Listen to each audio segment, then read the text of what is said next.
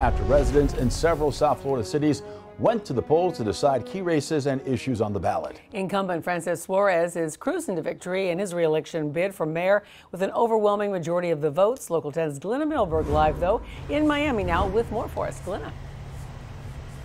In the morning after, Christy Louie, the mayor, once and future mayor, had a wide-ranging conversation here at City Hall today, and he used those results to sort of set the tone for the future, but not before a little bit of look back as well. Miami's mayor says his re-election landslide is his validation. That, for me, is a validation of the work that I've done. It's a validation of the vision that I have for the future of this city. There was little doubt that Francis Suarez would win re-election and that Commissioner Joe Carollo would too. Both big names in a small city, which Miami is, despite its outsized reputation. The results in both their races show overwhelming majorities, but also an underwhelming minority of city voters.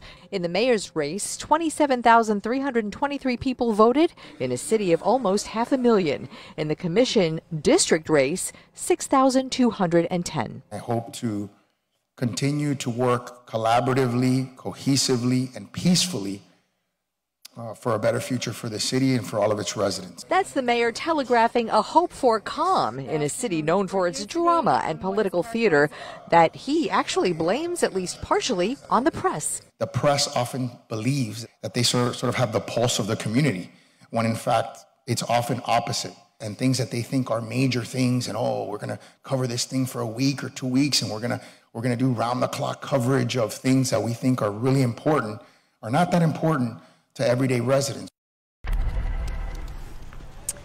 So we asked the mayor, what's an example of that you're talking about? And he brought up the coverage of the ouster of Miami's new police chief, Art Acevedo, a month ago. He thinks media coverage surrounding that was way overblown. We will talk a little bit more about that concept when we see you right back here in an hour. I'm Glenna Milberg, live in